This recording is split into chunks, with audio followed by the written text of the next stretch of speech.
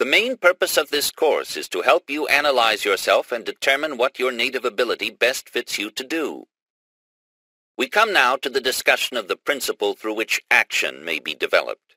To understand how to become active requires understanding of how not to procrastinate. These suggestions will give you the necessary instructions. First, form the habit of doing each day the most distasteful tasks first.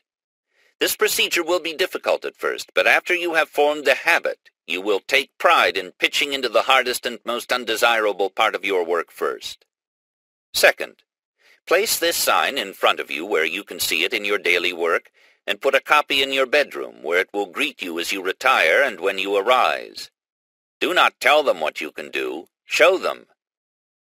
Third, repeat the following words aloud 12 times each night just before you go to sleep. Tomorrow I will do everything that should be done, when it should be done, and as it should be done.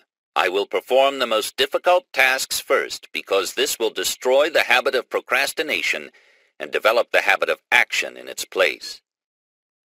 Fourth, carry out these instructions with faith in their soundness and with belief that they will develop action, in body and in mind, sufficient to enable you to realize your definite chief aim.